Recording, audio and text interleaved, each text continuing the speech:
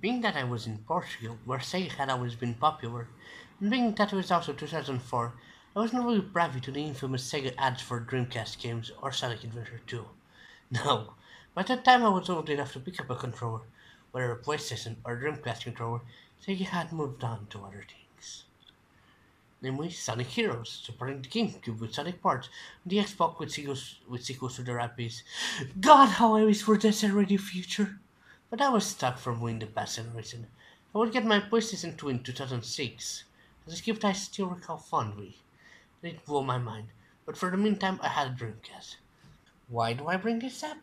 Because I've got a feeling that when people talk about Sonic Adventure 2 nowadays, they really mean Sonic Adventure 2 Battle, the GameCube port.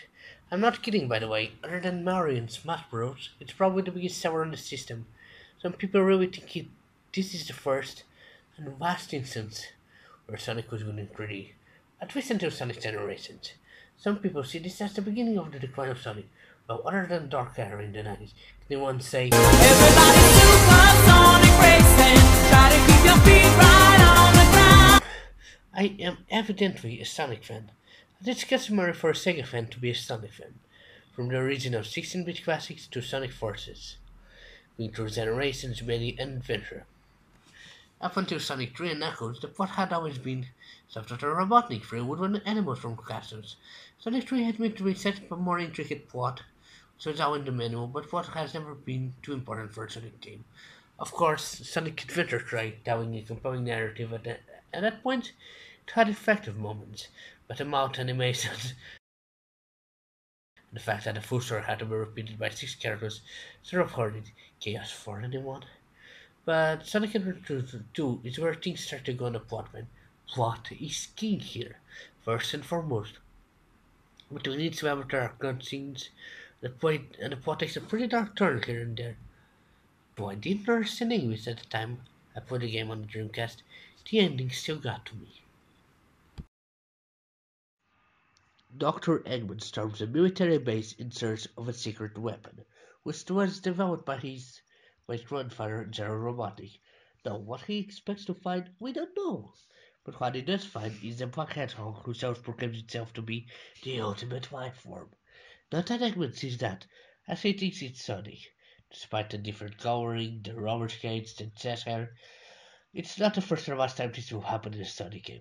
Eggman, the feminist genius, thinks this is Sonic despite the fact he barely got there. What, does he think Sonic has my reading power? I know he's fast, but damn. Shadow plays the humble card. Thanks Eggman for releasing him and tells him that he should get the Chaos Emeralds and head towards the space colony Ark, where Gerald work, all the while mentioning the strange girl named Maria. Meanwhile, Eggman, because he's a double-dipping bastard, decides to steal the Master Emerald from Knuckles, who's having lady trouble? This is Roots, a steel team and double agent to gun. This was equivalent to the United States military. You'd think that the Chaos Emerald would be safe, seeing as in every other game prior to this, with the exception of Sonic Adventure, they were kept in pocket dimensions with finite minigames to collect them. But apparently someone decided a bank would be safer to keep them, because Sado steals one from a bank. Yeah, they're jewels of immense power, but you'd think the pocket dimension thing would be safer. Don't they just fly away after being used our Dragon Balls? Evidently not. Unfortunately, everyone mistakes Sado for Sonic, so they cast him off screen. Sonic manages to escape, running across the city escape, confronts Sado, who just sort of rapidly goes away using a mysterious ability called Chaos Control, which allows him to teleport. While Tails goes to rescue Sonic with the help of Amy, the villains meet up at the Space Comedy Arc, where Sado explains how the Eclipse Cannon works. Apparently, if powered with the Sound Chaos Emerald, it is capable of releasing a beam of intense energy that destroys the planet. It's here that Rose offers to be part of their team, which they agree to. They agree to steal the Chaos Emeralds together, with Rose taking part in the White mission. They just don't They don't just stick to breaking and entering, however, as they point to blow the goddamn island off. It's worth mentioning that Roots, as a double agent, works for God, could just ask for the emerald, but, reasons. After an air escape with Ted, with Santa rescuing Roots, via chaos control, and both Sonic and Shadow escaping Prince Diamond, that just blows up, yeah. And when X is the fairest animatronic in the world. After all, he now has 6 of the 7 Chaos Emeralds. And, just to demonstrate his power, he destroys half the moon. That would probably mess up the planet pretty bad, what with the tides and the gravitational pull and other sciencey things. But don't worry, after this game, it's very rarely mentioned again. Not inside of the Hedgehog, not in Sonic and Beast, not in Generations. Sonic 06 reboots it. Sonic and Tails go and find the president. President of the world, of this fictional country, just of the city, capital city, never stated. He's just referred to as Mr. President. They also meet up with Knuckles, to its a complete accent. After all, Knuckles had been so busy getting married. No, but Knuckles has been pretty much inconsequential to this story so far. He's just searching for the emerald pieces. Rose and Saturn stays Tails around since he's got the last emerald. While Tails, Sonic, and Knuckles head for Eggman's hidden base, which is inside a pyramid. Of course! But after having a hell of a time entering it, they're confronted by Eggman. I guess how the suit and keep searching and bossing him time to arrive. He revisits the egg golem, which Sonic strings up the mollusks, and while he deals with that problem, the creature turned against Eggman what will quickly become a trend over the years. The three goes find a space shuttle. Yeah, up until this point, Eggman had apparently been teleporting himself to the space comedy arc. Because fuel's expensive and shuttles are not that they're cracked to be. Um, but he has a spare saddle. So Sonic tells Knuckles go for a ride. I should mention again, there's no conceivable reason for this settle to be here, but they're heading towards the space comedy arc. But Knuckles, big surprise, messes it up. And so off to space he goes to find the emerald shards he went out. Meanwhile, Tails had a plan. He's created a fake emerald without the same characteristics, but nowhere near the same power as the real one. He intends to switch them. Unfortunately, I would already know that it's a fake, since with this one he'll have 8. And there's only 7, 6 in the first game. Playing mind tricks, he tricks Tails into Sonic. He tricks Tails into. He tricks Tails and sends Sonic off to die. This might very well have been the end of your adventure, but if you're playing the hero side story, it's revealed that, at the last second, before becoming interstellar, Sonic managed to use Chaos Control.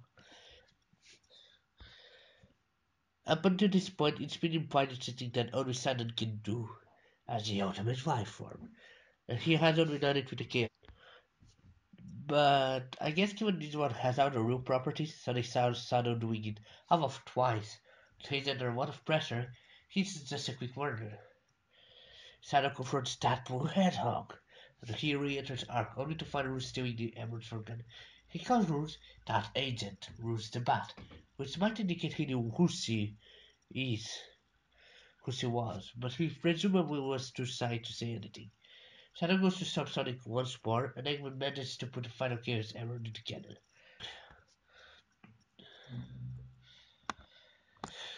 Now, Geralt's true plan is unveiled, as, after putting on the 7 emeralds in the cannon, the space colony is set on a crash course towards Earth.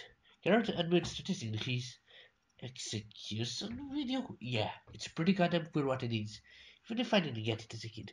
He's bitter because the military stormed the Ark after fearing its power and killed Maria, his granddaughter.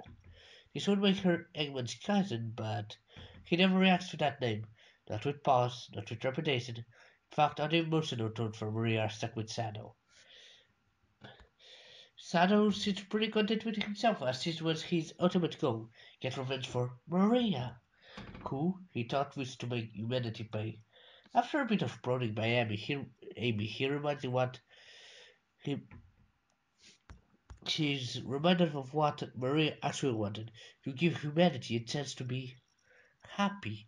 Yeah, it's important that Sado froze in this swim for 50 years was taken around by Geralt to think that, but Geralt was arrested and presumably executed pretty soon, so he would have no time to do that, or set the arc to fall. So yes, Sado might just be dumb. Sado rushes in to help and has a tussle with the real Ultimate Platform.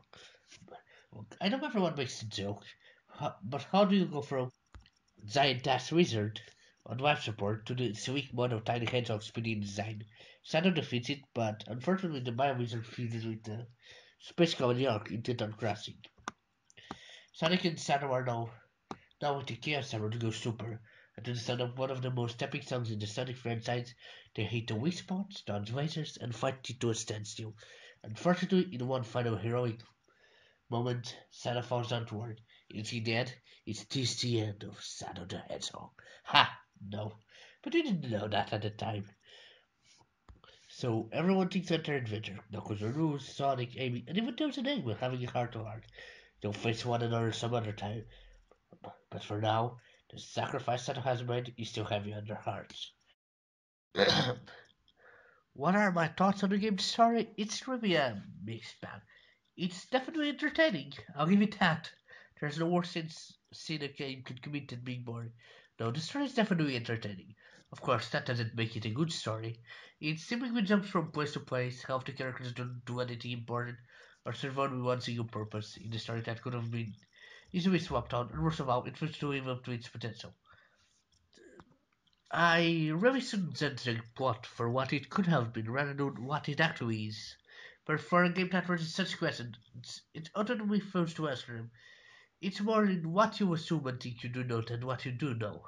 The game itself features a better presentation than Sonic Adventure, though it's still playing with sound mixing issues.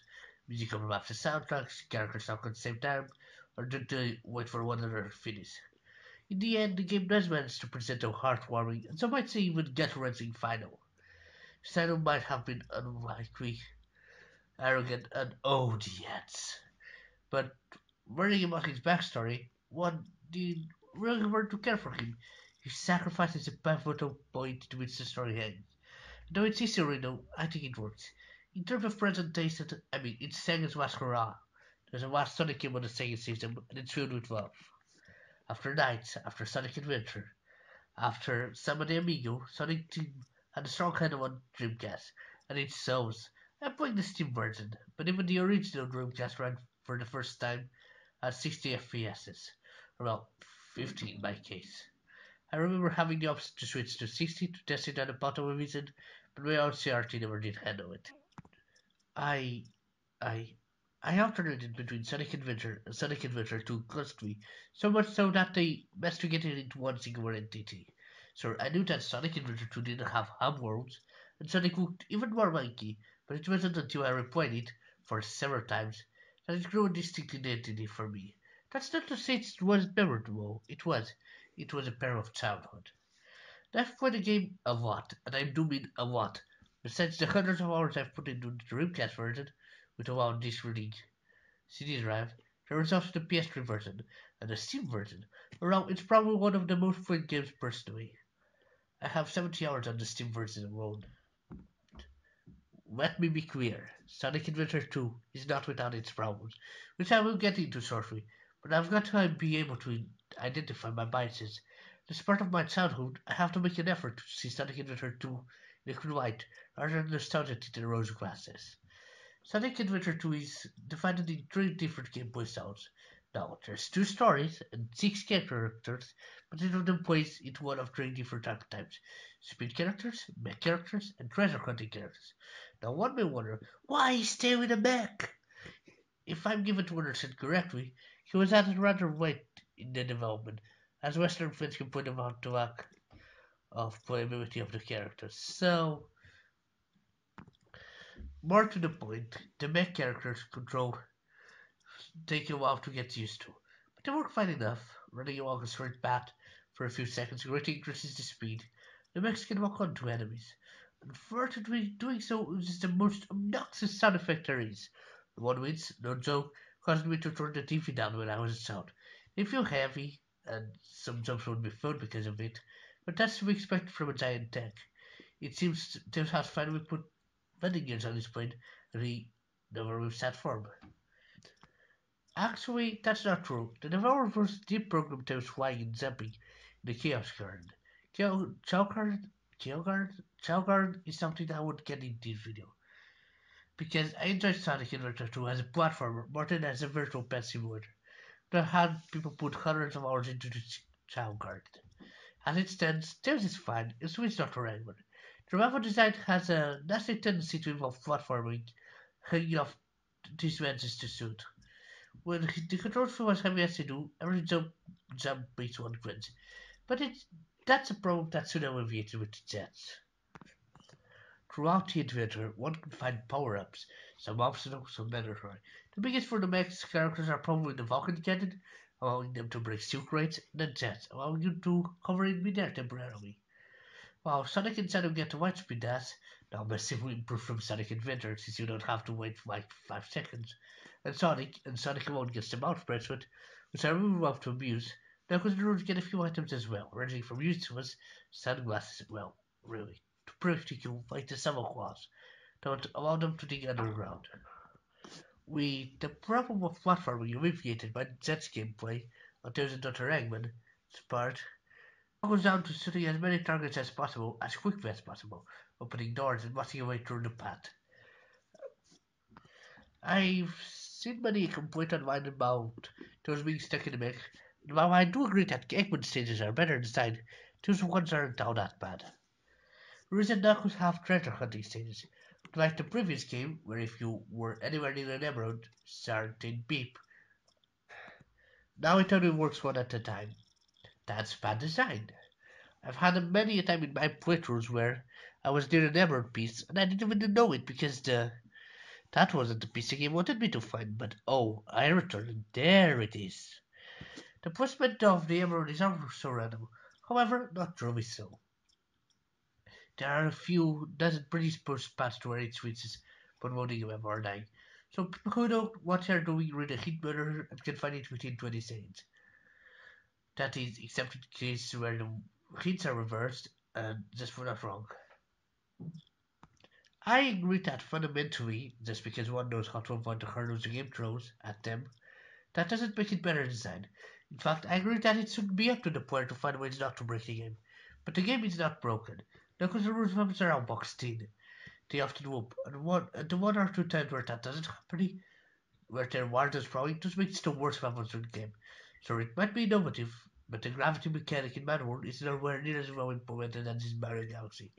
Tangent aside, one doesn't play Sonic Adventure 2 for the emerald hunting stages, though they show great creativity, though they are often divided in subsections, and though they can be mastered, most people play Sonic Adventure 2 for the speed characters. Man, it starts out with a bang with Cityscape, and it just goes uphill from here. There are many things that make a Sonic game great, but one thing that's always been true is a serious sense of speed. Going fast is a reward, a thrill, and this game knows it perfectly. Exploration does suffer to make this game quicker. There are one or two routes through a level, and sometimes rather obvious ones, to mark the way with arrows to where you should go, for goodness sake. But going fast is the most fun thing you can do in this game. When one plays the game well, and it's entirely possible to do so, it's a spectacle. There are 180 emblems to collect, but chances are most players will only repeat the speed stages over and over.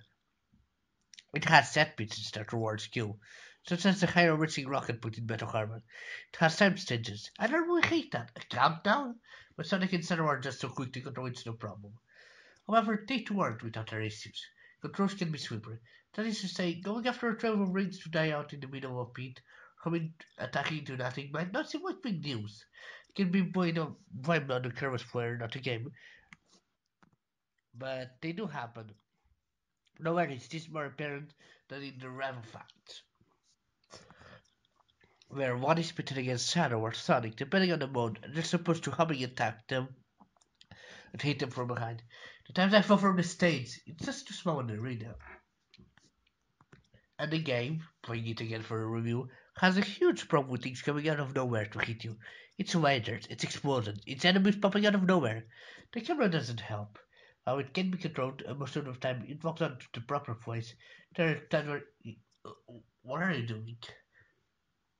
But I truly do enjoy Sonic Adventure 2. It's not without its issues, it's an unbalanced game, but for one who seemed to enjoy a turn of it. And before fast and I didn't groan when it came time to play treasure hunting stages. The mechs are a pain in the butt, but when it hits high, it hits really freaking high. I've put 70 hours into the Steam version, and who knows how many more into the original version, which I don't know anymore. I'm certain that in a few months' time I'll replay it once more. I'm MC Portugalem, and I will catch you later.